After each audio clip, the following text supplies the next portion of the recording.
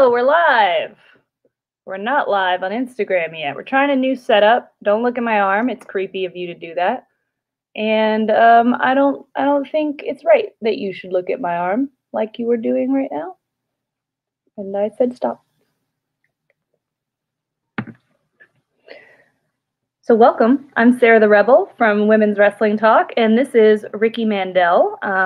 He's also known as Ricky Mundo. He's also known as something with a skull. Trece. I was like, Trey Skulls? That ain't... Trey Skulls is not his name. I like that. You're welcome. That's going to be your new gimmick. Trey Skulls in the hizzy. So we're going to give people a little bit of a chance to join us. But in the meantime, in between time, what is Women's Wrestling Talk? If you're new here, I don't know how you found us, but my ring light got me looking. Oh, sorry. We are a group of women, TK Trinidad, Emily May Heller, and me, Sarah the Rebel, and we interview women in the wrestling world. So women bookers, women wrestlers, women promoters, all sorts of stuff like that. You can check out a few of our interviews right now. I'm trying to remember who our most recent ones are. Serena Deeb, Tasha Steeles, Shaw Guerrero, Heather Monroe. We have a Willow Nightingale. We have a lot of really, really good interviews up. So you can go check those out on either our YouTube or on anchor.com. Anchor TV. Anchor.tv? I don't know. Anchor.fm. I remembered it. Okay. Anchor.fm/Women's Wrestling Talk. And if you go to any of our social media, you can find the link to it. So, Ricky, I'd like you to introduce yourself a little bit and tell people who you are. Oh, hey, Juan Hernandez. Well, thank you for getting a photo of me. That's awesome. Okay, Ricky, who are you? Tell people. I am Ricky Mandel, aka Ricky Mundo, aka Trece, or Treskull, as we just established. From Lucha Underground seasons 1 through 4. Did a little work with Championship Wrestling from Hollywood, former Hollywood Heritage Champion. You champ right now. I am champ. Tell them all your champs. Versus Pro Wrestling, and out in Oregon, WCWC. Awesome. Look at this champion just sitting next to me, wearing a really good shirt, coincidentally. So if you're new here, what we do is we talk about the news. Oh, you look so handsome. This ring light is really not, I mean, not saying he's not handsome, but like the ring light. It helps. It helps. It improves. So we talk about the news in this show, and we love your comments and opinions and thoughts on the news. So please tell us back. I'm going to wave to a few people. What it do.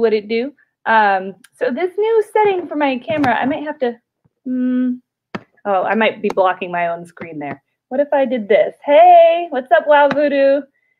Shout out. We have, oh wait, then this cuts out. Okay, listen, we're going to figure this out because I can't see you guys' comments with the way that I have the phone right now. What if I move it here? That's good enough, yeah, right? Yeah, I'm fine with that. All right, cool. On to the news. So first we're going to talk about the WWE. Just get closer. Becky Lynch had her baby all by herself. There was no one else involved. It was very exciting. Do you think the baby is going to be a wrestler? You would think yes, but I'm kind of hoping he or she becomes an accountant.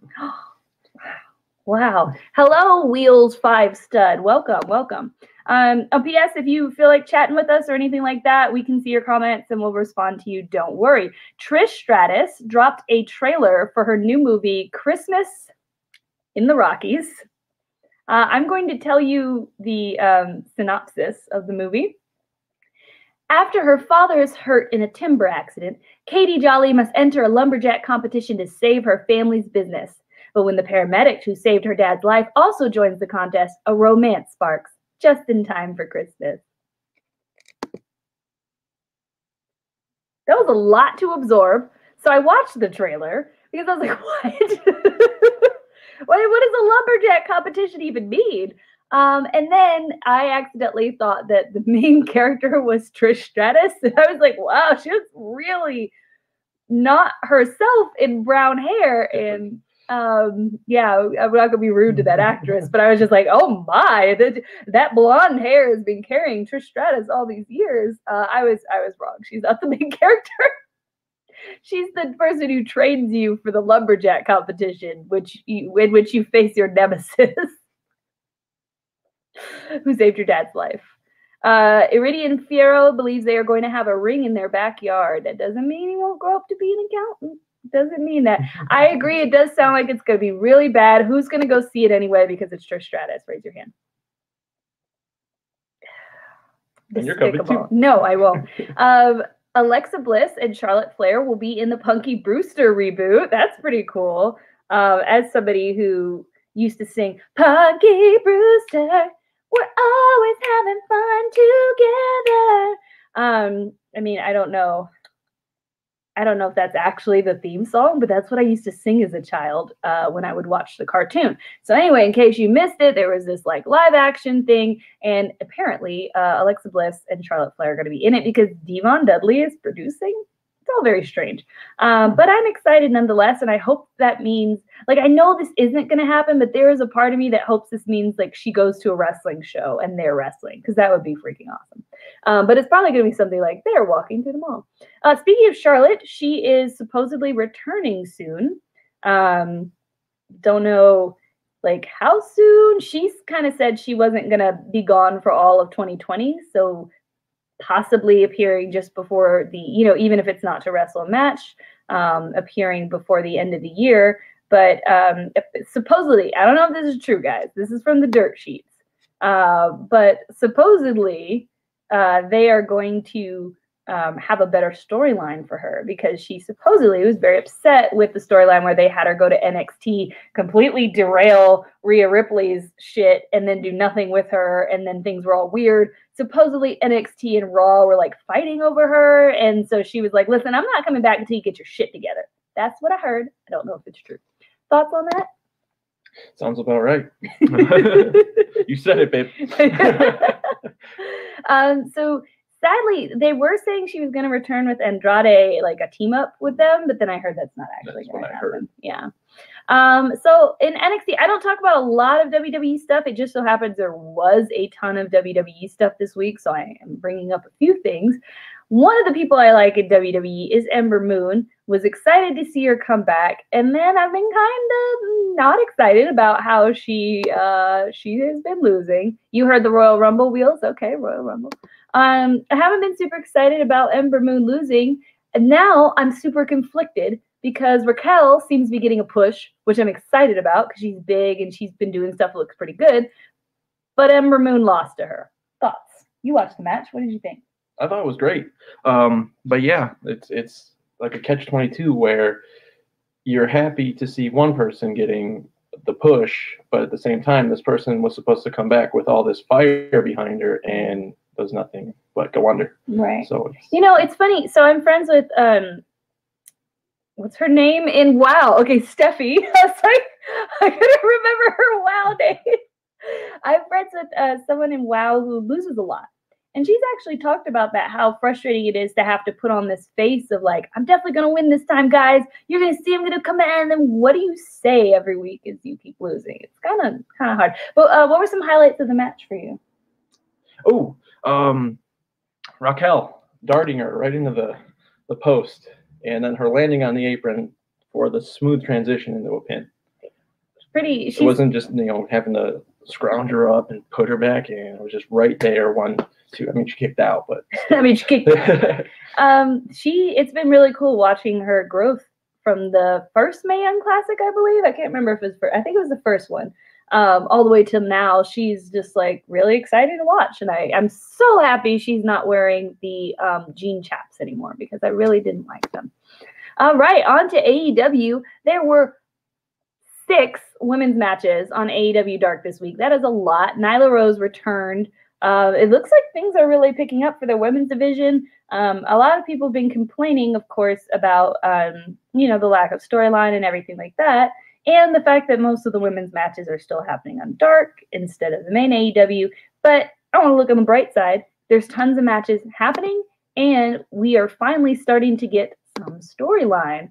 Because Brandy and Shaquille O'Neal were in an interview together. Did you watch the interview? No. Okay. At the end of the interview, Brandy like throws water at Shaq and then like goes off on him. You a big asshole, something like that. Anyway, it was pretty funny. But it's over her issue with Jade. So now cut to another thing. Jade, Nyla, and Vicky beat up Red Velvet. Now, this is slightly weird to me because I'm like, who am I supposed to be rooting for? Because I don't naturally feel, I don't know, Brandy doesn't encourage me to naturally root for her, and Nyla kind of does no matter what she does. So I'm like, but also Brandy just threw water in somebody's face, so that's not really like a face move. So I'm like, is this heels versus heel? I don't know. Either way, Red Velvet was getting stomped out, right? So Serena Deeb and Big Swole, who I know I need to root for because they make it very easy and clear to see I should root for them, came in, saved Red Velvet, but Ivelisse and Diamante jumped in, started going with them, and it set up a tag match for next week. OMG, AEW, you did it. You had a storyline lead to a match. Keep it up. I was also happy to see my girl Abaddon get a win, defeated Tesha Price. And then Sheeta came out, hit her in the head with a kendo stick. I was like, oh, I hope you're wearing a wig. That was a lot. Right in the noggin. Have you taken a kendo stick to the head? I have. How does it suck? Let's put it this way. I used to be smart. Oh, wow. That kendo stick. No, not even once, kids. Not even once.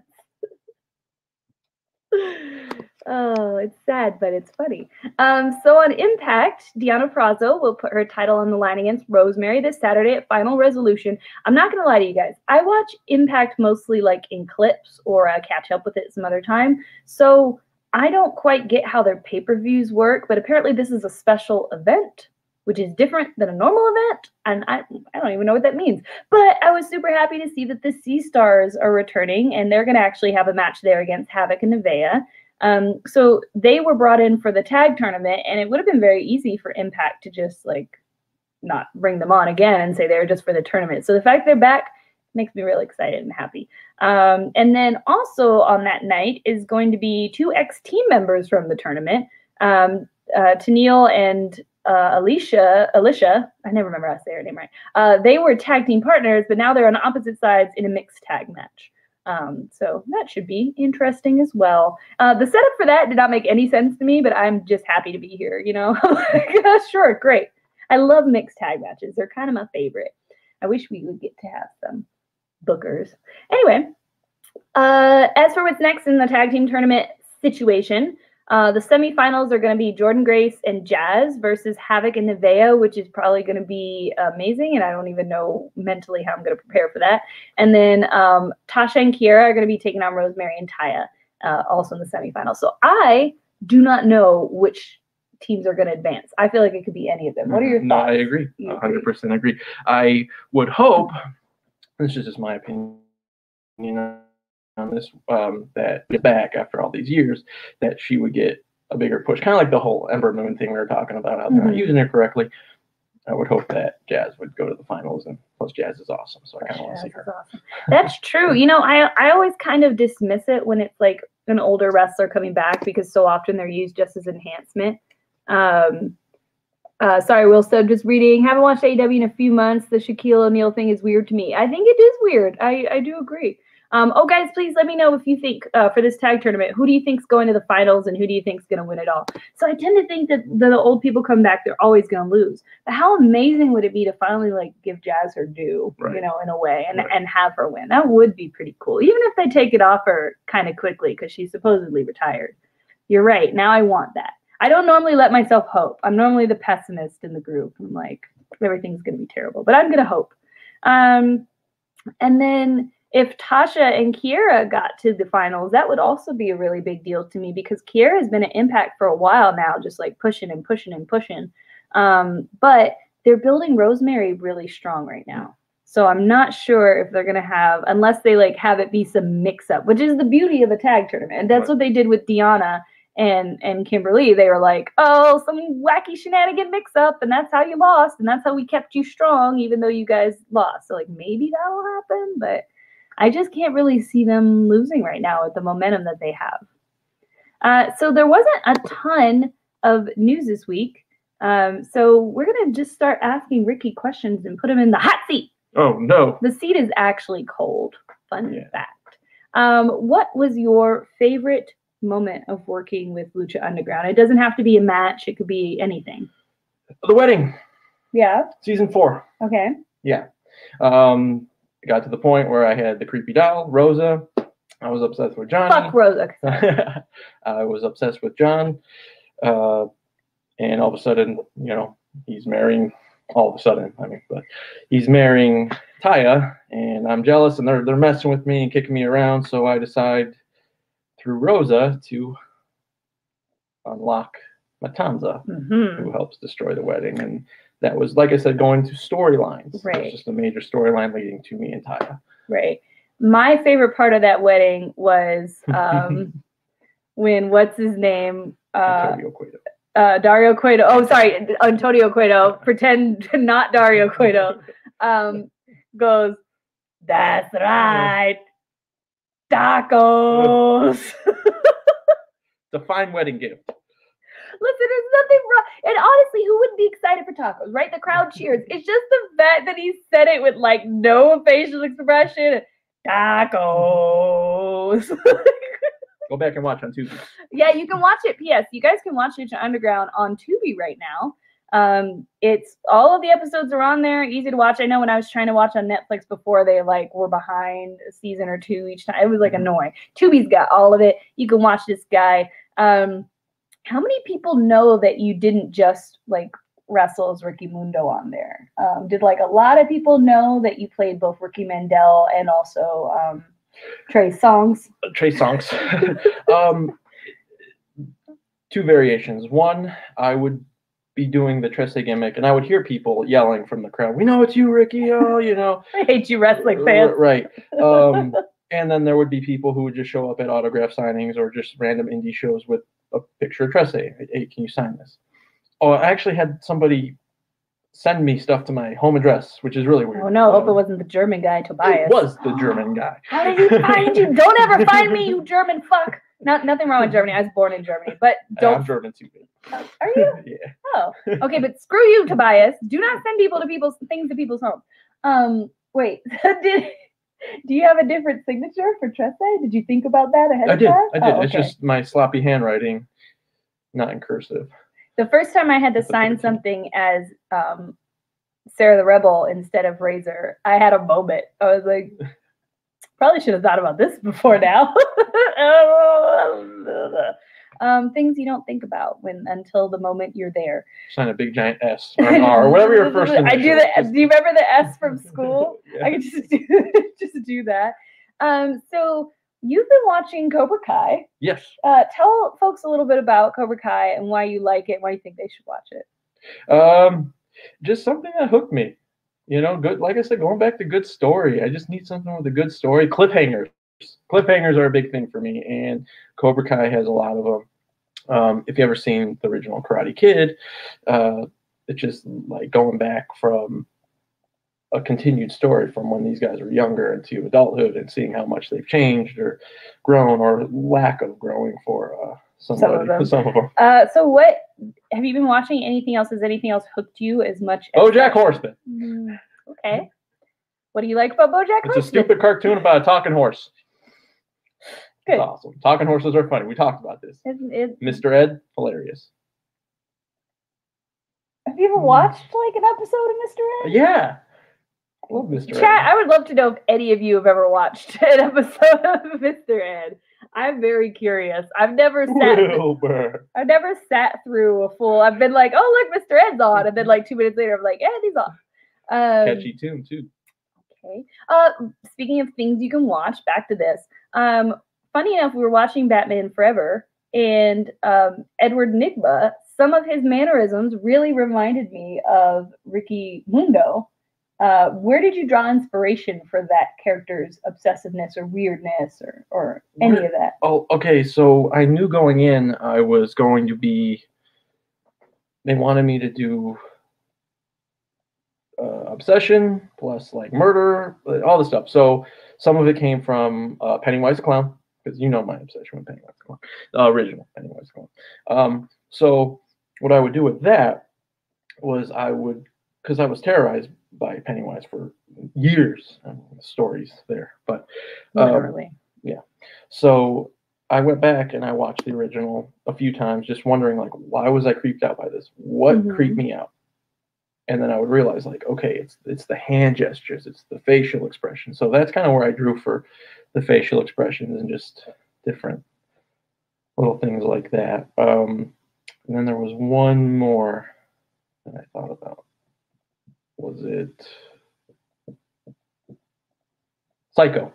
Norman Bates at the very end, when he's talking to himself in his head, and he's just like, oh, that's very creepy. Yeah. I didn't like it. So. Have you guys watched a series called A Teacher on Hulu? I have not. Have you heard of it? No, haven't seen it. Is it got martial arts in it? Let us know. We await with bated breath. All right, guys. Was there any other news that you all saw that you wanted to talk about? Say it in the chat, and we'll get to it before the end. But just wanted to remind you guys, we are Women's Wrestling Talk. Every week we post an interview with a woman in the wrestling world, whether she's a wrestler or a booker. We had the booker for Mission Pro, which is Thunder Rosa's company, come on. Thunder Rosa has come on. Serena Deeb, the NWA Women's Champion, has been on our show. Tasha Steeles, who's in the Impact Tag Tournament. We have an ex-WWE superstar who's coming up, I believe, next week on our show. So we got a lot going on. Be sure to follow Women's Wrestling Talk on YouTube, on Twitch, on Twitter, on Facebook, on Instagram, on your mama. Wait, not on your mama. On your mama. Maybe not the mama. Not the mama. Everywhere else, but not the mama. And just let us know what you think. If you got, even if it's negative, if you guys are like, your mic suck or something, let us know, because that helps us improve the show and get even better. Ricky, where can people find you and check you out? Instagram and Twitter, Ricky_Mandel, and on Facebook, Ricky Mandel. No underscore. No underscore. I'm going to underscore that. We have some new people joining, so real quick, I'm just going to run it back from the top. We were talking about women's wrestling news. Becky Lynch having her baby. Trish Stratus dropping her Christmas movie. Alexa Bliss and Charlotte Flair will be in Punky Brewster's reboot. Charlotte is going to return soon. We talked about the sadness we feel for Ember Moon, but the happiness we feel for Raquel.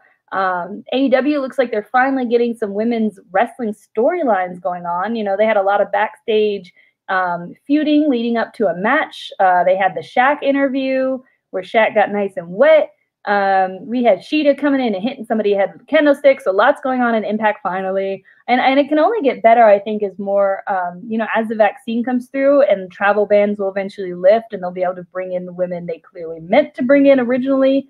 That's going to be really exciting to watch. And then for Impact, they have a show this Saturday. Deonna Purrazzo versus Rosemary. Sea Stars versus Havoc and Nevaeh.